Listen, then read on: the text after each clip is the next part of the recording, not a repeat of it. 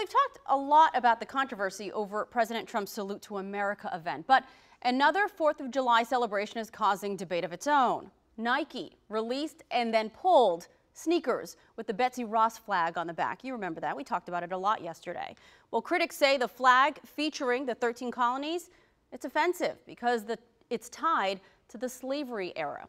Supporters believe that flag is patriotic. So let's get some context here. Our Jess Arnold sat down with a historian for that.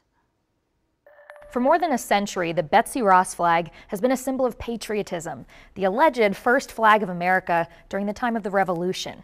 Historians, of course, say that's mostly a legend. But as Nike recently realized when it tried to release these sneakers for the 4th of July with the Betsy Ross flag on the heels, for some, it's a symbol of slavery. It's a very popular piece of American symbolism or iconography, and this is a new twist, really.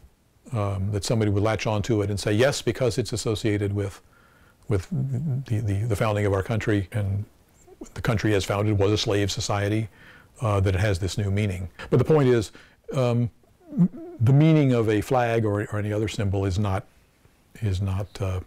frozen in stone. It'll change.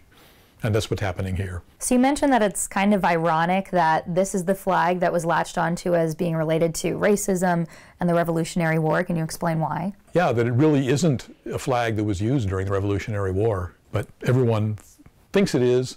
Peter Ansoff, who serves as the president of the North American Vexillological Association, which studies flags and their significance, says the true Revolutionary War flags looked more like this, with 13 8-pointed stars in rows, not 5-pointed stars in a circle. Plus, he says you can find the Betsy Ross flag displayed everywhere, from department flags like Veterans Affairs to on the Capitol at the last few presidential inaugurations. Here's a shot from President Obama's 2013 ceremony. Look there, right on the ends, the Betsy Ross flag. At the end of the day, he says it's up to historians to document and study changes in meaning of symbols like this, not necessarily define them. But what do you think? I have a poll on my Twitter, so let me know at Jess Arnold TV. Jess Arnold, WUSA 9.